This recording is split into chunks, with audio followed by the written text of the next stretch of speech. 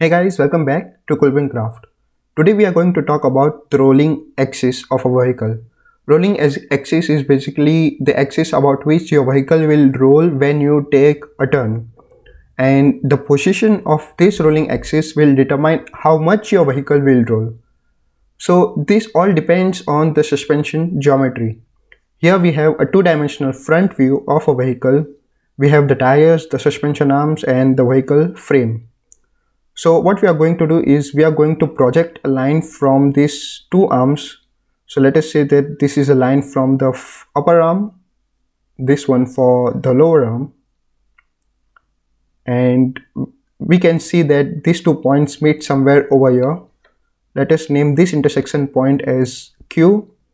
We'll join this Q with the contact patch between the tire surface and the road surface. So joining these 2 points,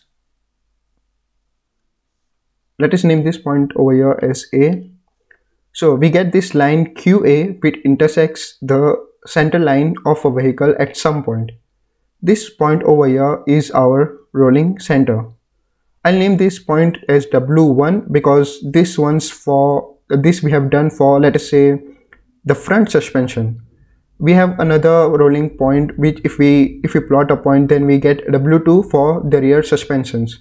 So let us have a look. We have this 2D sketch about the X in the XZ plane, and let us say that our W1 is somewhere over here, W1, we get W2 somewhere over here, W2, and connecting these 2 points now again, we get this line, this axis over here, and this is our rolling axis. So while cornering, a vehicle will roll about this axis. Now how much will our vehicle roll? That depends on the distance between this axis and the center of gravity. So let us say that we have center of gravity somewhere over here.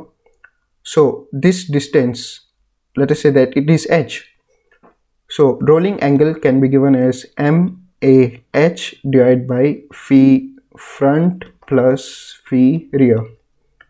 This phi is basically rolling spring rate.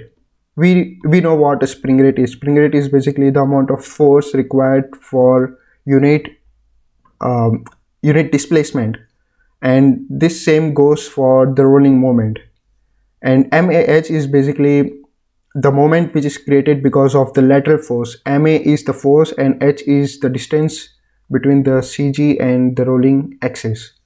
So lateral force, the distance between the rolling axis and the center of gravity, and the rolling spring rate, these three factors will determine how much your vehicle will roll. So this was all about the rolling center and the rolling angle, and this was all for the video. I'll see you guys in the next one.